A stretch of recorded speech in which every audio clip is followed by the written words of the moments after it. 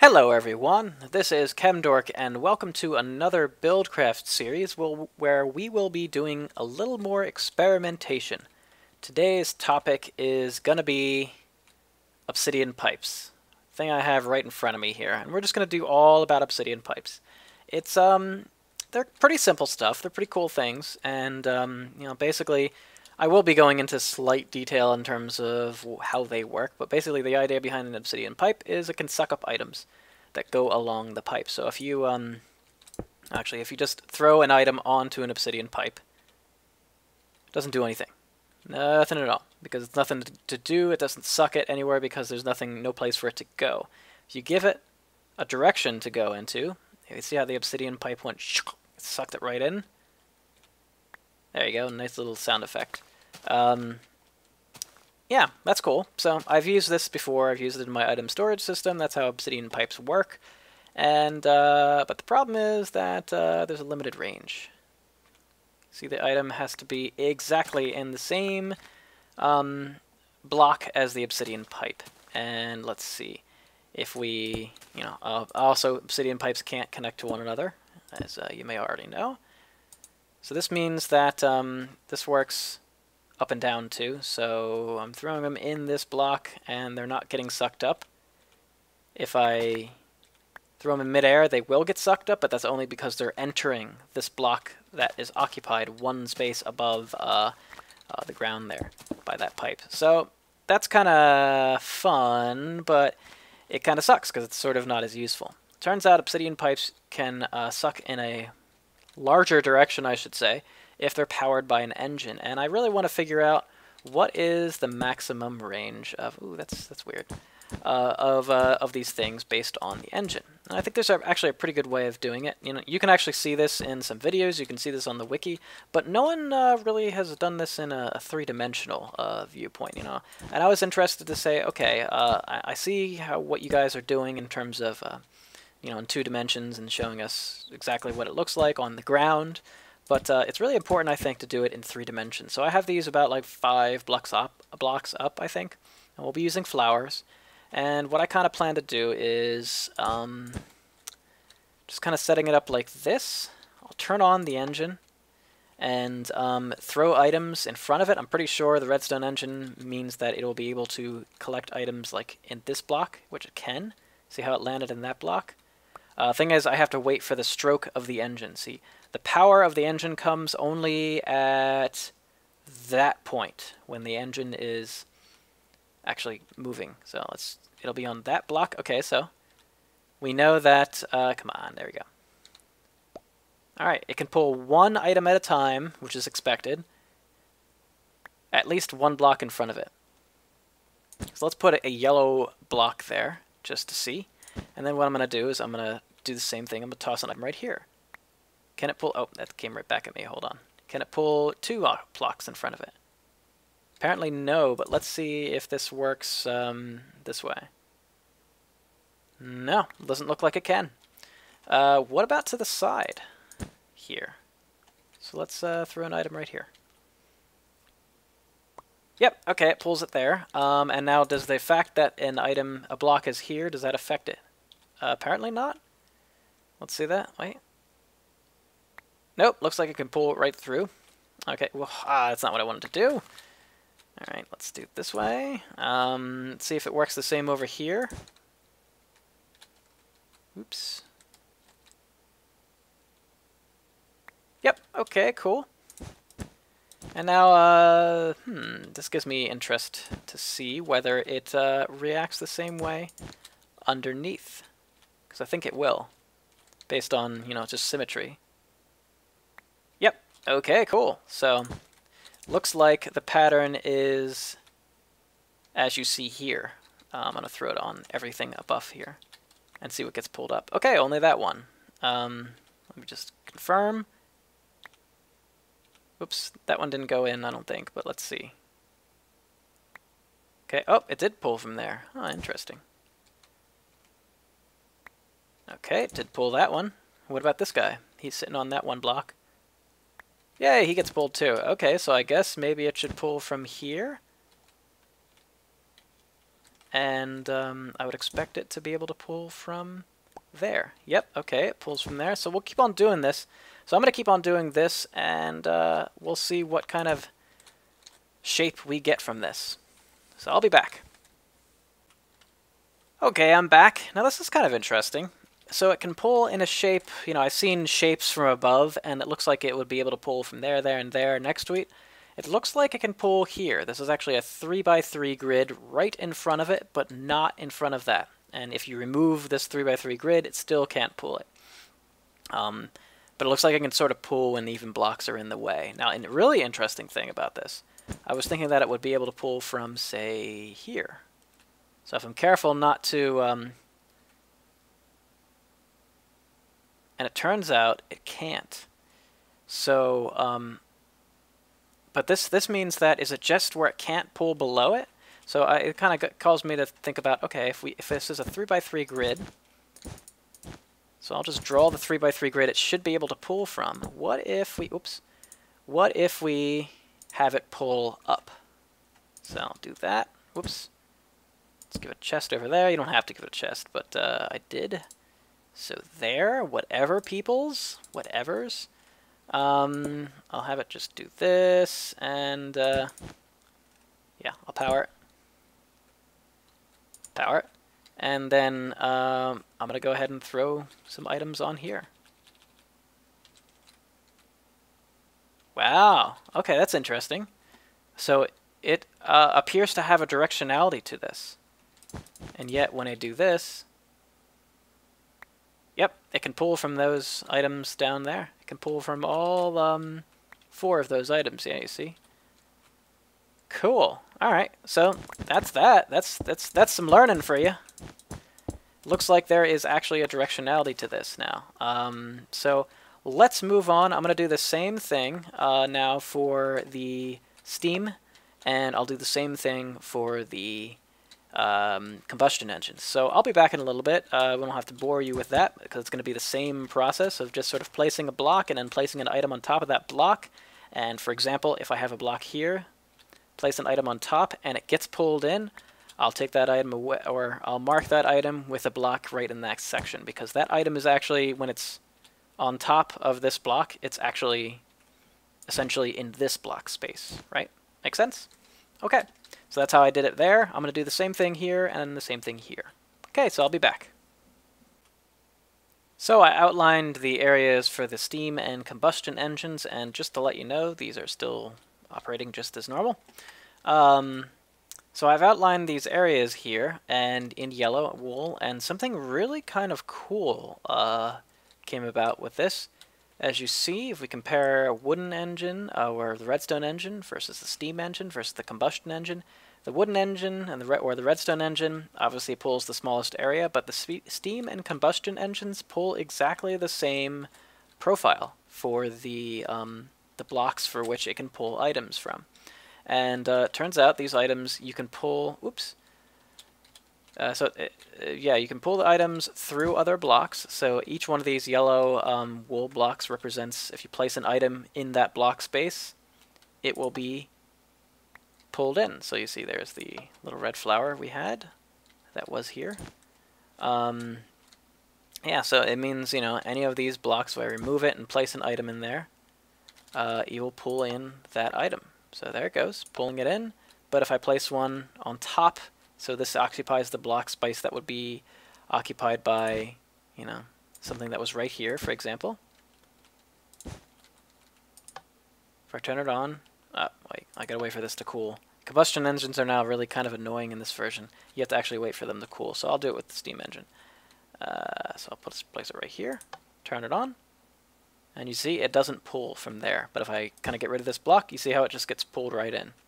So, oops, well, yeah, that's one way to shut it off. I kind of don't want to do that. There we go. Yeah, okay, there we go. So I guess the difference between combustion and steam engines for Obsidian pipes really is the number of items they can pull at once. So I'll go ahead and set up that experiment, and then I'll be back and we'll test how many items per stroke of an engine. Now we know from a redstone engine that it's 1 item. That's obvious and easy to figure out.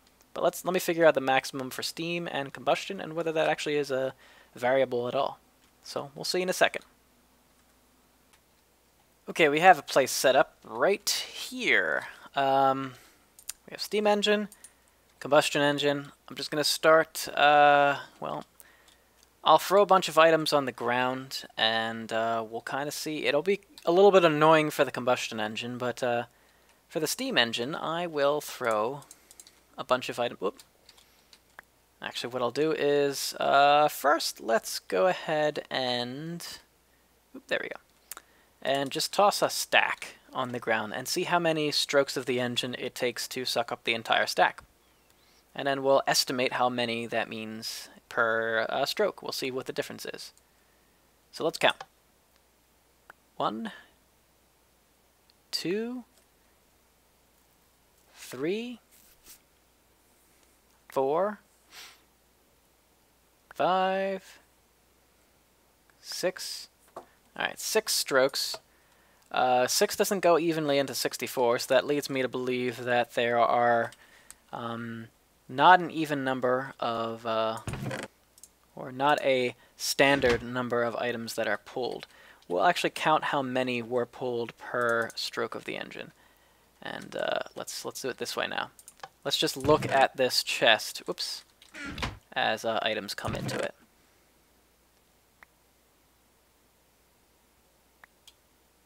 Six, 13, ooh, wow, 13, 13, 13, oh, okay. Well, that's interesting. There's nothing. Okay, well that's actually an interesting thing. It looks like maybe the first little bit actually is, it needs to sort of warm up first. Huh, that's kind of interesting. Maybe that's the case. Let me look and see if it's repeatable. So let's just give it all those. Oops. We'll see in a second. There we go. So maybe 6 at the first one. Yep, 6. 13. 13. Okay. 13. Huh, that's interesting. 13. 13. 12. Okay. 8. That's all of them. Okay. Huh, interesting. So it might actually have to do with how many are on the ground. So there might be some sort of algorithm that we're not really seeing. Let's just sort of treat it as there's excess, and we'll see what happens there. I'm not really willing to go into any complicated algorithms if they exist already. So let me actually see what happens with the combustion engine, and we'll count that. And we'll actually count it the same way.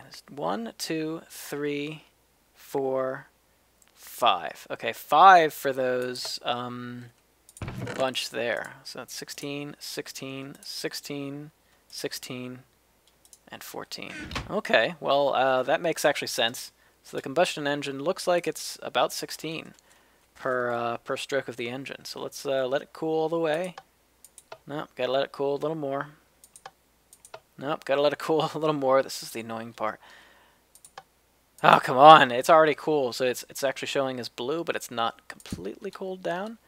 I think we can actually cool it down by adding some water. Yeah, this is the feature that's a little annoying now with this new version. Okay, there we go. So let's see how many come in. Now with Steam there was actually a lag, but it looks like it's 16 each time. 16, 16, 16, 16. Okay. So it's pretty standard as 16 per pull of the combustion engine, and with the steam engine it was strange how there was actually a lag time in terms of how powerful it was. And that's what took 5 strokes of the engine to actually do anything. Alright, yep, again it's the same thing. 6 and then 13. 13, 13. Really repeatable, actually. Let's do one more test before we move on. And that is to do essentially what we did before. This time, let's look at a distance dependence, if there is actually a distance dependence for how items are pulled. So this is 1, 2, 3, 4. We just looked at what happens with 4 blocks away. What if an item is, what if an item's right next to the obsidian pipe? how is this affected? Is I might actually expect that these engines can pull, oops, a little better. So let's go ahead and see. So we try to toss 2 stacks on there, and let's first do the steam engine, see how many strokes and how many items per stroke. That's 1, 2. It's weird. It looks like there's a lot of items in that 2. So there's 25 in the first. Wow, okay, so that's more than last time. 51. Holy crap. 52. So yeah, wow, okay. So just like last time, the first stroke of the steam engine pulled less than the subsequent strokes, but it was way more than the what is this? 1, 2, 3. Whoops. 1, 2, 3, 4 blocks away had what was it? 6, and then 13, 13, 13. This was 25, and then 50, 51, 52 for the next strokes. So let's see what happens when the combustion engine does it. And we would probably expect that the combustion engine, like before, will pull. Yep. Yeah, I see what happens. I just tossed that into the pipe. The combustion engine, I would expect, will be able to pull the full stack of items with each stroke. So I'm expecting 2 strokes for the combustion engine. Yep, and that's indeed the case. Looks like 64 and 64. So let's see what happens. 64, 64. Yep. So, okay. So there is a distance dependence on this in terms of how the items are pulled. So, okay. There you have it. So that's pretty cool. This is actually a pretty cool little thing we set up here. And what it means is, so what we learned thus far, what did we learn today? So we learned that Obsidian pipes can pull things. If they're not powered, the items have to fall exactly right on the Obsidian pipe like you just saw. Oh, that reminds me, there's one final thing I want to show you. And that is, here, I can have one set up right here. It's just like this. Okay, so if I just throw an item here, see how it's moving through the obsidian pipe. If I just throw it so it's just like this. You notice how that item I'm throwing right now is going a lot faster than the previous item? It's kind of hard to show this. So these are all going at the same speed, and then I'm going to throw one. It's going to overtake all of those. See how that happens? It actually turns out in this version of Buildcraft, version 3, they've added the fact that obsidian pipes, the items coming into an obsidian pipe, move as quick as they are thrown in, I guess, if that makes any sense. The momentum is kind of conserved. So if it comes in at a fast speed, it actually gets pulled through the obsidian pipe at a fast speed. If it just kind of hits the, sort of how items, you see how they kind of hit the ground and then go kind of slow for a little bit? If you do that, it goes slow, but if you just throw it right on the pipe, it's going at the fast speed, so it actually gets pulled at through the faster speed. So that's kind of an interesting little topic. Didn't know if you guys knew that.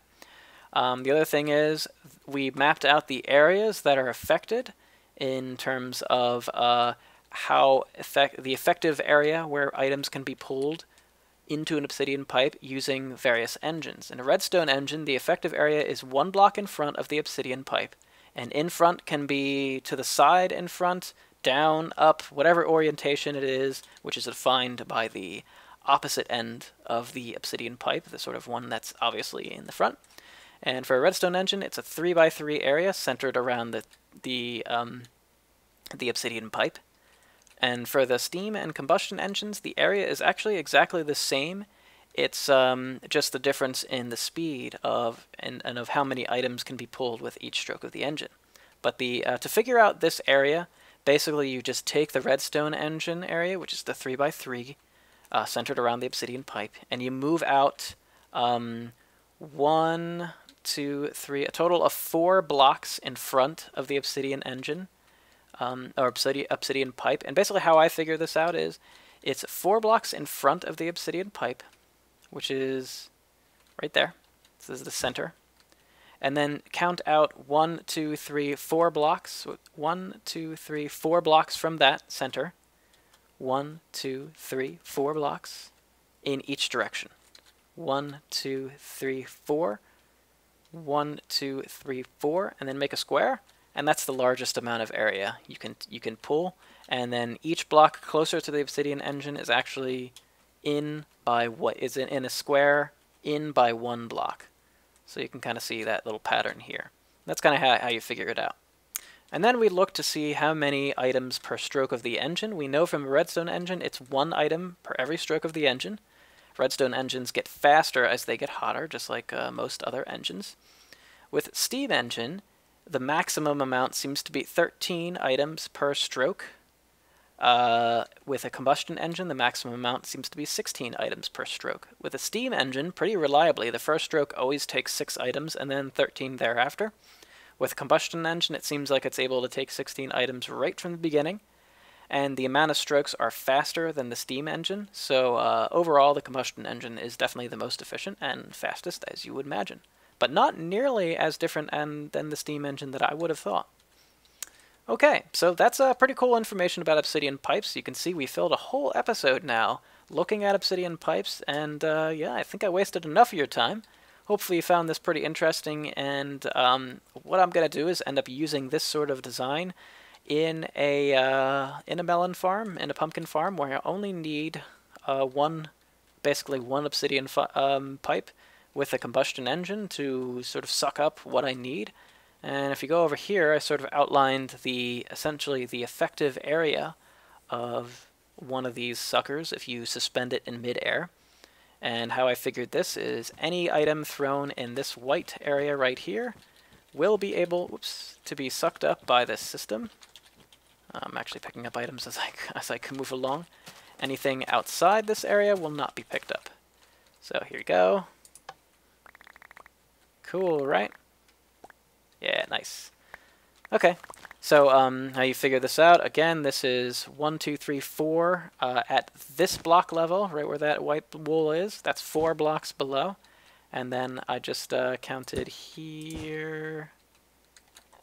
Oops, wait, let's see. Right there is the center. And then it's 1, 2, 3, 4 out. 1, 2, 3, 4 out.